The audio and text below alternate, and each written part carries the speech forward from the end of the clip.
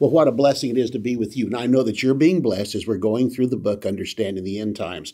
Last week we talked about the judgment seat of Christ. And this week we're moving into chapter 5, Daniel's 70 weeks.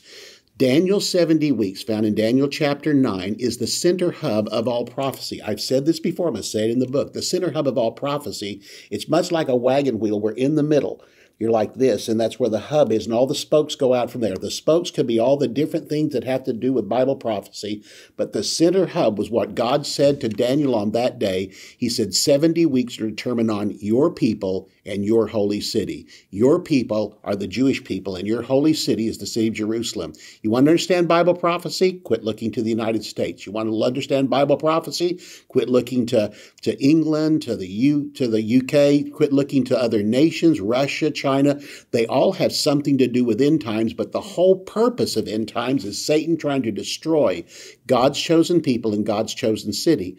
If he can destroy the Jews, there's no millennium coming. If he can destroy Jerusalem and the people in it, there'll be no coming kingdom. And so Jesus Christ will rule from Jerusalem. He'll rule among the Jewish people and then around the rest of the world.